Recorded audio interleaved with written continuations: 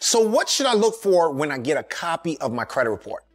The first thing you want to look for is you need to scan all of the accounts.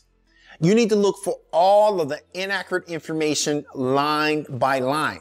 You need to see if there's anything on that credit report that's not yours, doesn't belong to you, wrong, outdated dates, wrong balance, closed accounts that's supposed to be open, or open accounts that's supposed to be closed, balances that you paid off that's still showing a balance.